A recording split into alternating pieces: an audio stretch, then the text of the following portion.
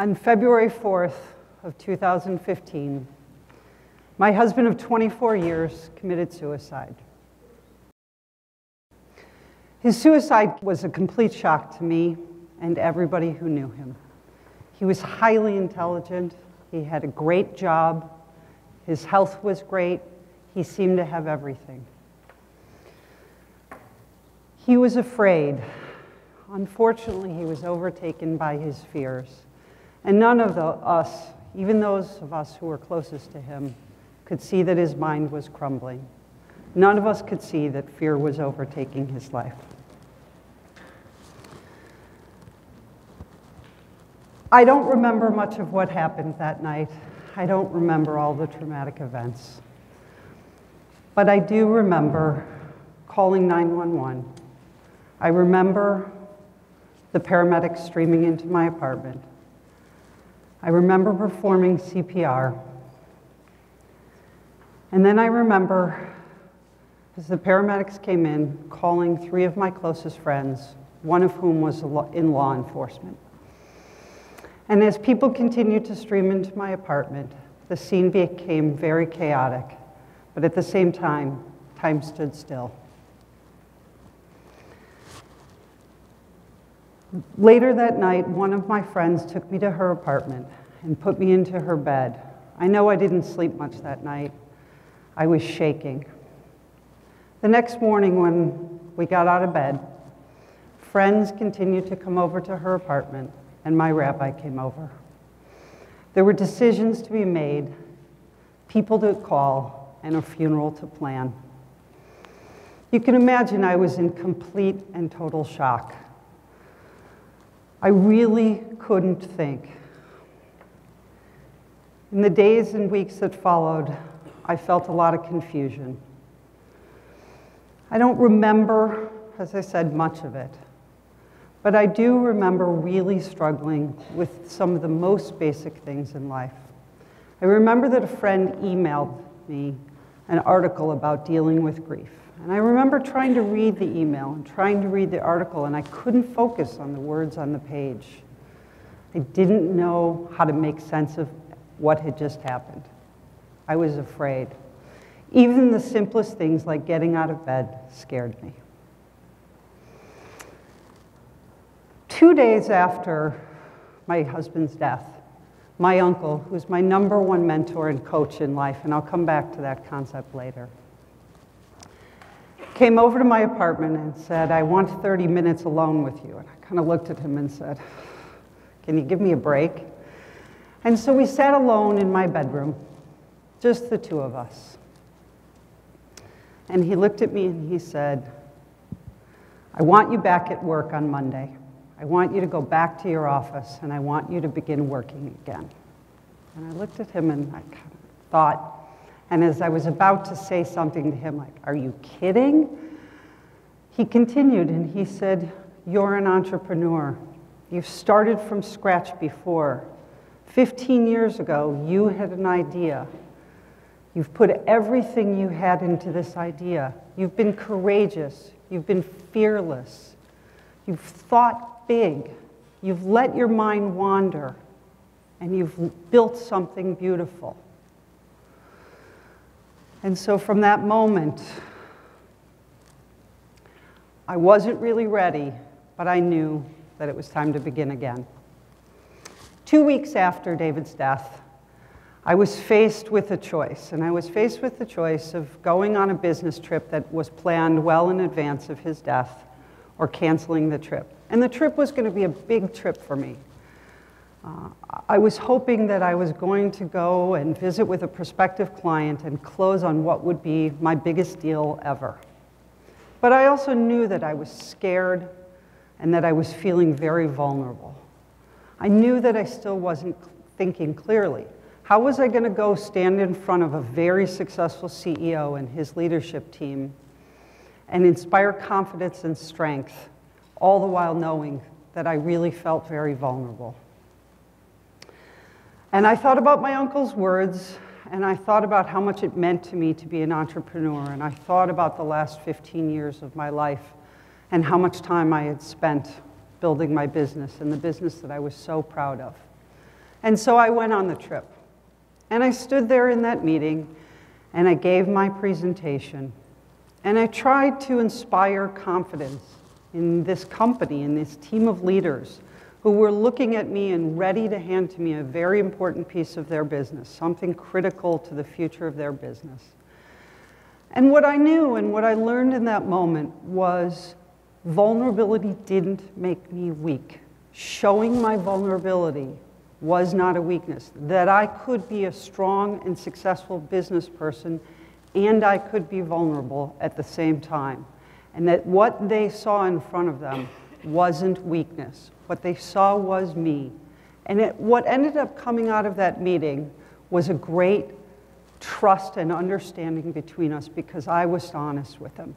I didn't have a choice of whether or not to show my vulnerability. I was vulnerable.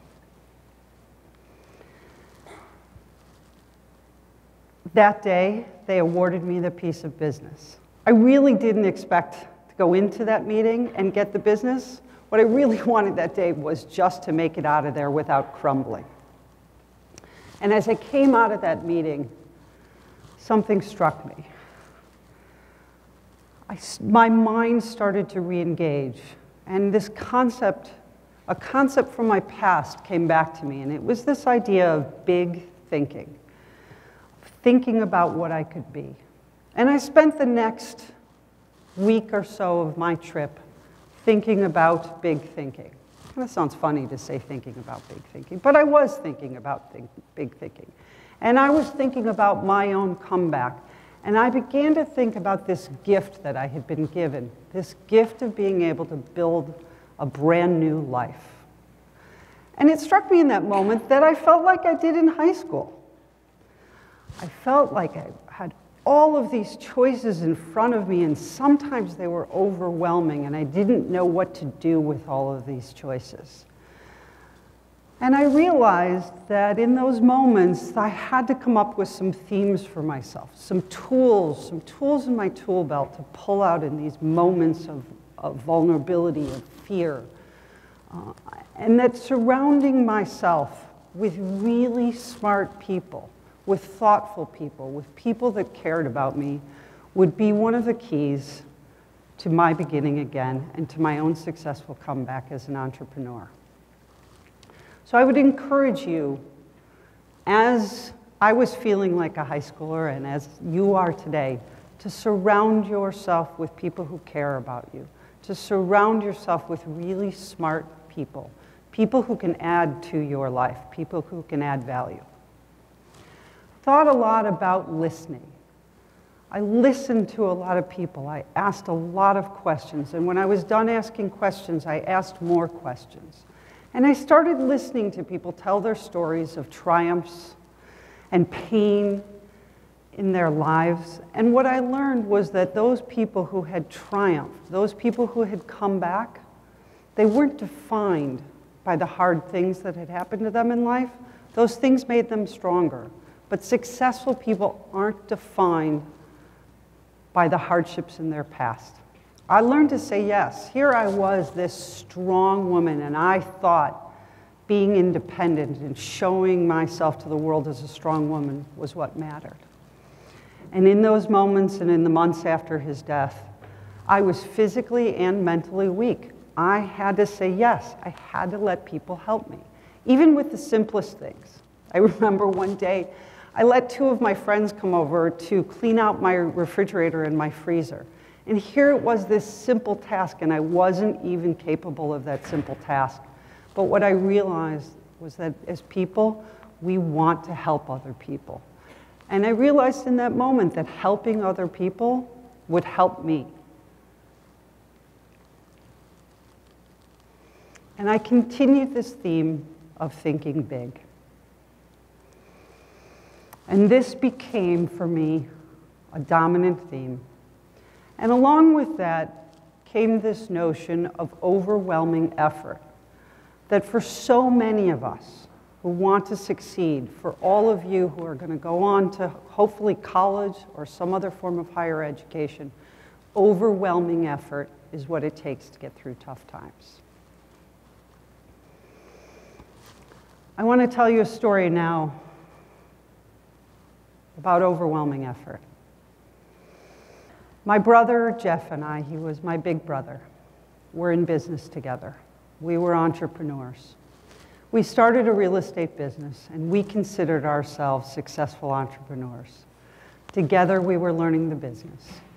We managed a couple of thousand apartments here in the city of Chicago, and about 500,000 square feet of industrial and retail space. We had faced a lot of challenges, but we were thinking big. We believed that we had already built a great business and that we would continue to do so. There was a time when we wanted to buy a big building in downtown Chicago. And the building was in bankruptcy, and it was a complicated, messy process, and we knew that it was going to be hard, and we would basically have to wrestle this building to the ground to get it. But we were up for the challenge, and we knew we had each other, and we knew we could do it together. He was my big thinking mentor. We had faced a lot of adversity as kids together, and so we had this bond along with our sister, and this notion that our pasts didn't define us, that the hardships in our life didn't define us, and that if we thought big, we could succeed. When we were in high school, our father was in federal prison. From a lot of people that I talked to in the months and years after, what I learned and what I'm constantly reminded about, and I hope I can impart this wisdom on you today, is that we are not defined by the hardships in our past. Casey's not defined by the hardships in her past. Siki wasn't defined by the hardships in her past. And I wasn't defined by the fact that my father was a convicted felon. I could think big. 6 years ago, my big brother Jeff, that's him with his two beautiful babies, two of his three beautiful babies, was killed in a plane crash. The 20 seconds from takeoff to crash changed the course of my life and my family's life forever.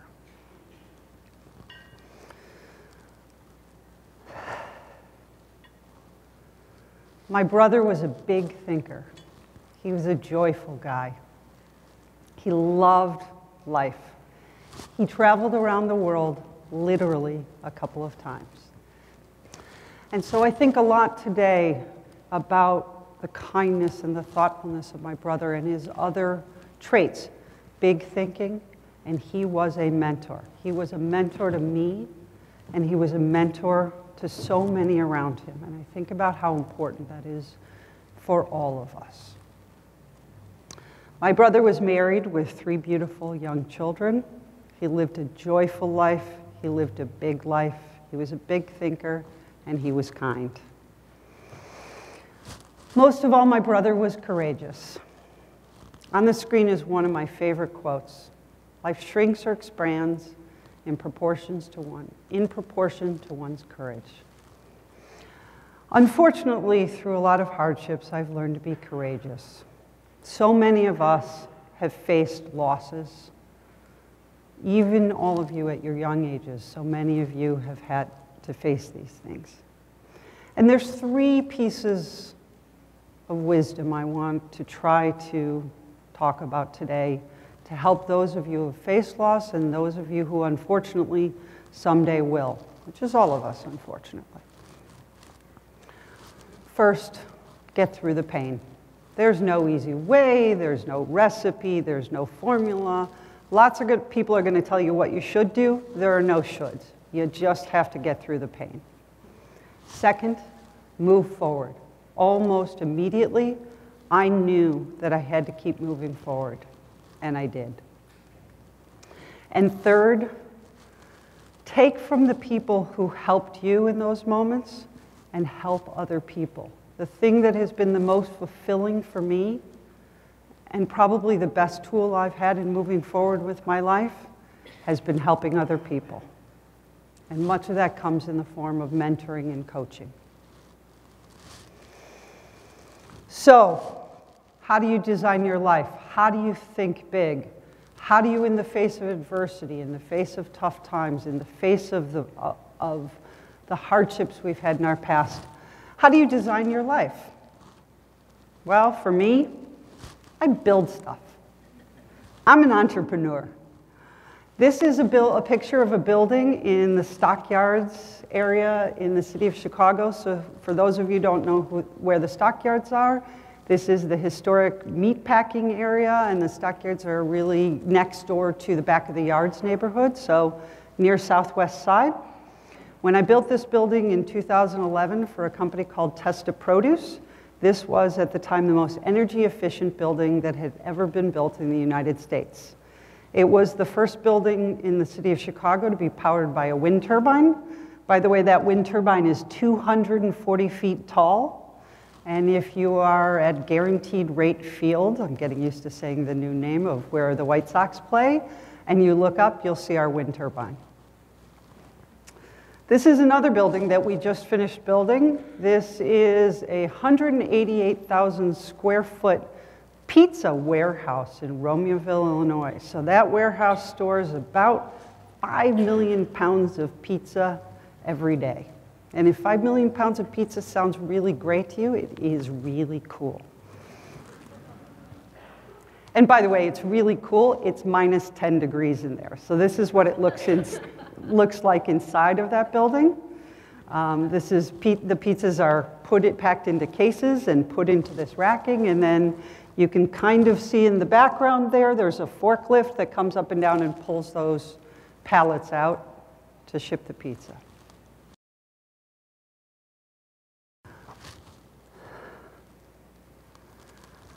So we've talked a little about hardships and not being defined by things. And for me, so much of being an entrepreneur has been about overcoming my fears. So I say to you today, what would you do if you had no fear? This is a picture of the very first building that I built. And the story behind it is that one of my friends came to me and he said he owned a pizza manufacturing business. So if you can think about the pizzas that you see in the deli section of your grocery store, the pizzas you see at a convenience store that come in a brown box, take them home, cook them for 12 to 15 minutes, this is what they make. They make 1 million pounds of these per day. And he came to me and said, my business is growing, I need a new building. Can you build it for me? And I looked at him and I said, you know, Greg, you and I both know I've never done that before. He said, I know. He said, but you're a lifelong learner, you'll figure it out. Boy, was I afraid. We shook hands and I agreed to build him this building, and my brother and I went out and bought some land in Romeoville, Illinois, and we started the planning process for building the building, and we started moving dirt on what had been a farmland. And I put all of my savings and everything I had into this project.